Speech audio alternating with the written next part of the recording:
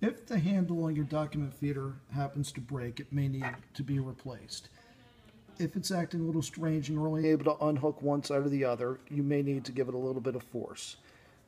The handle includes the full shaft and the 2 hooks that latch it. So as I said, if you do happen to break the one more, you're already replacing the entire piece.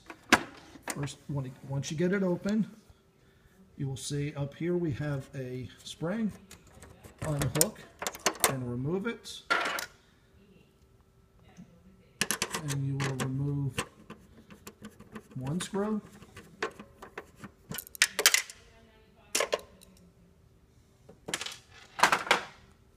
And then you basically rotate it, and the front and rear side will slide out. Now you take the new one, slide it in, both front and rear. It is easier if you do it using both hands. Unfortunately, I am holding the camera.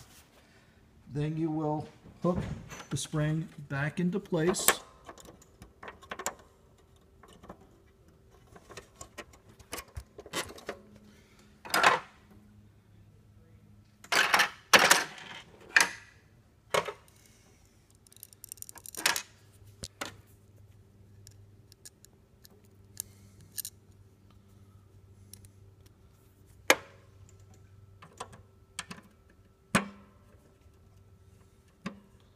And replace the screw.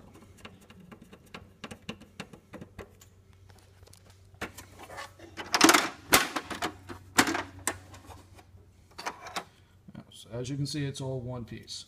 Thank you very much. Have a great day.